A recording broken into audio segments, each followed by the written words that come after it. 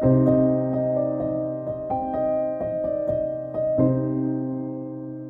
there, it's Sandy Allnock with some clean and simple Valentines today. And I am going to use some Polychromos pencils on Stonehenge drawing paper. The stamp lion is from Bravehearted by Ellen Hudson. And the little dies, these little speech bubble dies, are from MFT, and they're the cutest little thing. I'll show you an example of a card using this die in the way that I pictured it in my head when I bought it, so that you can kind of get an idea of a lot more ways that you can use this particular die. But for now, I'm going to do clean and simple.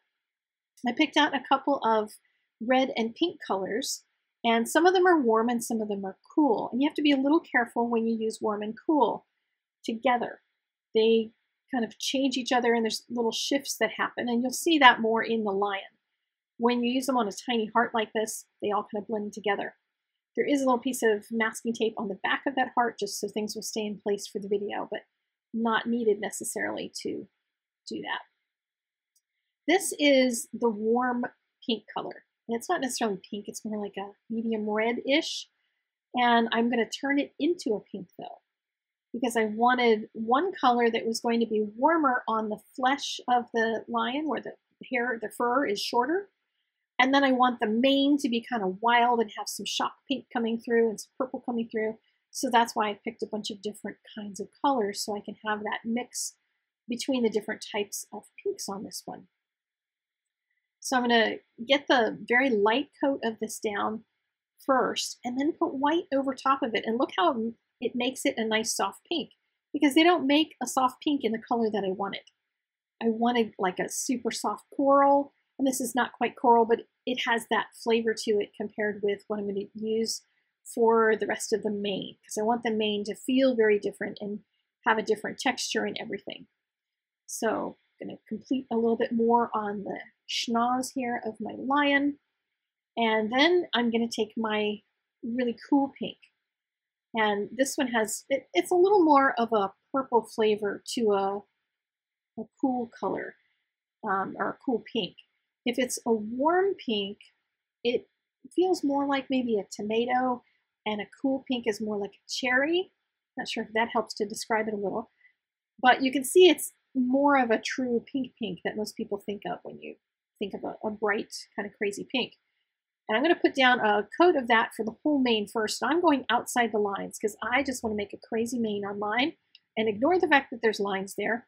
You could do, when you're stamping it, just wipe off those outside edges and then not have to deal with them at all. But the colored pencil is going to cover it, so I wasn't really worried about it. I did stamp this, by the way, in no line ink so that the colors kind of disappear from the stamping portion. Now I'm going through around that outside edge with the warm, and I'm letting some of the cool pink still show through, but I put some of the warm in there. This one now is my third color, and it's a little darker of a cool pink. So it goes cool, warm, cool. And then I'm going to add one more darker purplish color. And if you saw that purple color just on a piece of paper by itself, it doesn't look very pink, but when I put it over top of all of this pink, then all the other color underneath gives it more life and more character, because otherwise it's kind of a dead-ish purple color, kind of, sort of. So I'm just going around the entire thing, adding layers of pinks. You could do this with blues, you could do it with greens, you could do it with yellows, you can make your lion any color you want. Just go around with darker colors toward the face and lighter colors toward the outside, and you can play around with all different kinds of colors. This guy would even be really fun, and I might have to try him that way, as a rainbow lion. Wouldn't that be cute to try to figure out how to make a rainbow around the outside of him? I think that would be adorable. Maybe I'll do that on Instagram sometime. And once I get all of that dark color around the inside of the mane, it just starts giving it some dimension and makes the face pop forward and everything, which is really kind of cool. It just gives the whole thing a totally different flavor. And I also love the fact that he is pink. It's an unexpected color to have for him, so I love that.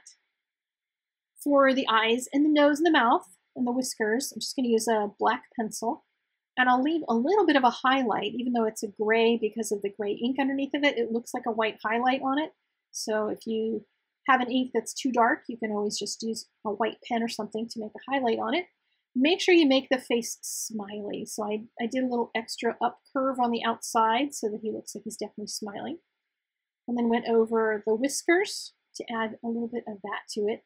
And then I added a shadow. If the light was coming from the upper right, then his shadow would be cast off to the left with a little shadow for the tail. And I even put a shadow for the speech bubble.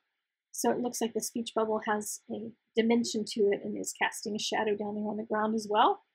I'm not sure if anybody will notice that when they get the card, but I think it helps the card anyway. And after I went over that black with the white pencil, it lightened it up. You could use a gray pencil instead, but since that was sitting on my desk, I decided to use those. And his body needed a little more detail, so I just went into some of the darker areas and darkened them up and went in between the toes to give him a little definition. And then I cut the panel down so it's 4 by 5¼ so it's smaller than my card front. Put some dimensional adhesive on it, including a little bit right around that speech bubble window, and then attached it to the card base. And the little heart, I have a tiny piece of dimensional on it as well. Just pop that into the middle of the speech bubble.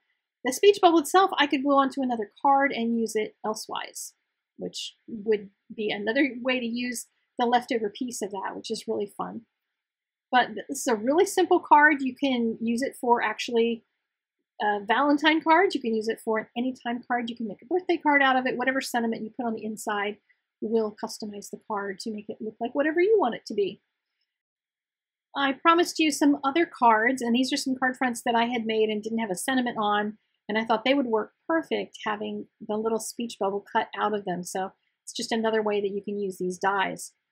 A little bit of housekeeping now to do. One thing is that this evening I'm going to have a Facebook Live, and it's going to be in colored pencil. You just need a yellow and orange, a reddish purple, and a bluish purple.